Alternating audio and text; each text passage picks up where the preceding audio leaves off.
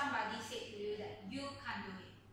They can be your friends, teachers, and can also be your parents. When someone wants to do something out of the league, people around them will say, you can't do it. Why do they do it? What's their motive behind it? What I will say is, that's not important. You should believe in yourself first. Good morning everyone, my name is Xuan. Today I'm going to talk about belief in yourself. Believe in ourselves, just like writing our own script of life. We need to choose our own path in life. We must follow our heart. Nowadays, some parents like to control their children's life and future. This will cause their children to lack confidence and not believe in themselves. Soon, their children will behave like a robot that will just follow what their parents ask them to do. Why don't we believe in ourselves? Things get tough in our life and we start thinking, causing us to be stressed, worried, imagining what may go wrong in future. We need to understand, our brain is the most powerful tool we own, but also the most destructive ones. So, we need to learn how to control the direction of our mind and our emotions.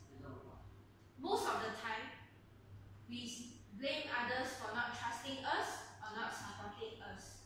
What I believe is, rather than expecting the acceptance from the others, we should accept ourselves first. Every human brain is the same.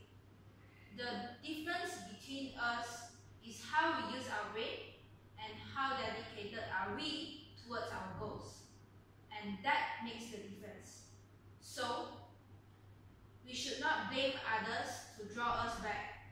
We should prove to the others that we are better than them and we can conquer all our fears and also insecurities.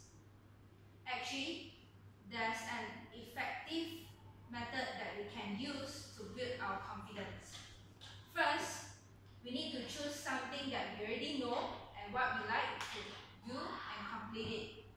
Enjoy the sense of success and achievement from this. Next, continue this method. Take one more difficult thing and complete it. And that's the way we will start believing in ourselves and be more confident. So, don't wait for the others to save you. You got to do it by yourself. In conclusion, we should not do things by depending on others' words. We should do things that we think is right. Feed your dreams and go against the current. If you can suffer through setbacks, through pains, rise with resilience once again and again and again. One day, the world will tap you on your shoulder and say, this is your time to shine. What you need to do is you just